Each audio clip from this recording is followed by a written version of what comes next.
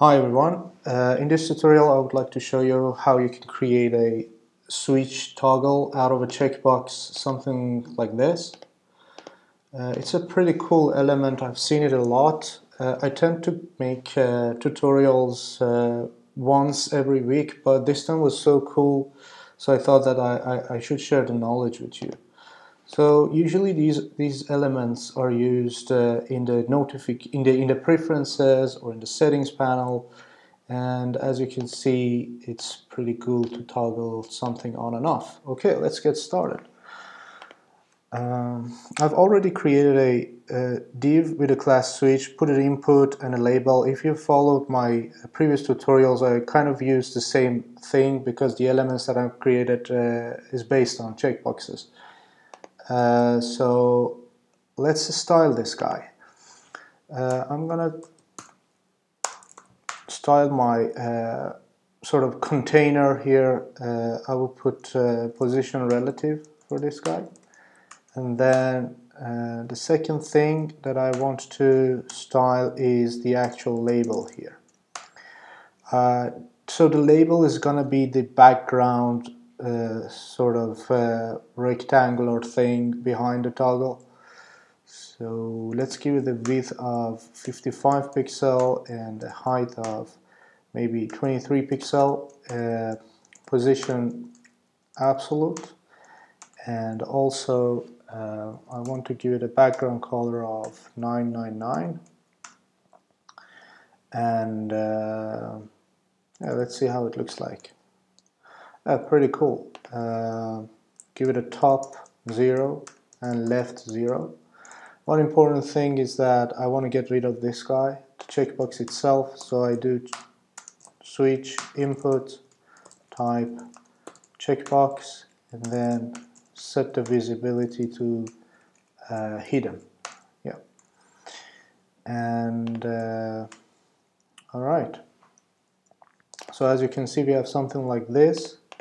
To make it rounded, I'll do border radius 50 pixel, and it looks pretty good. Now for the actual toggle or the switch handle, I will do switch and then I have my label and do after.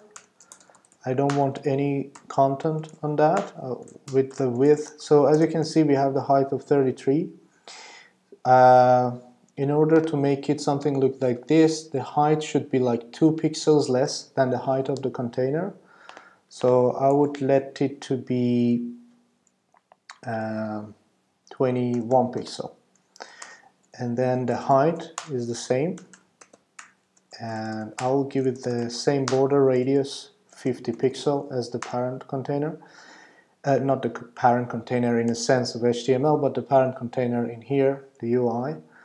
And I would set the position to absolute. I will give it a top 1 pixel and left 1 pixel. So let's see how it looks.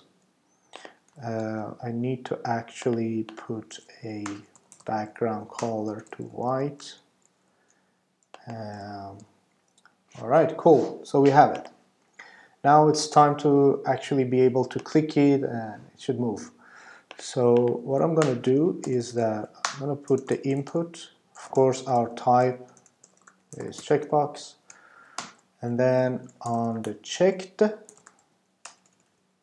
I would like to change the after element of the label to the left part of it to be the left of it to be. Alright, we have 55 here, the width is 21, maybe 32 pixels. So if I click on this, yeah, 1 pixel more, you can see that it switches back and forth by my click. One more thing, I want to animate this guy and also change the background as well when I switch. So this mode is like disabled or toggled off, and when I click it, I want this to move and then the background gets green.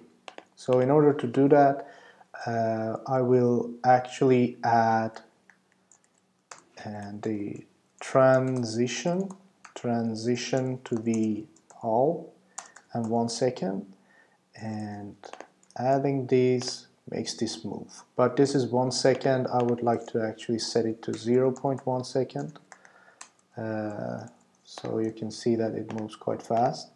And also I will copy the same style, but this time the label itself, I want the background color to be the color that I want. Let's say green. You can always choose what color you want, and as you can see, by clicking on that you change the color as well.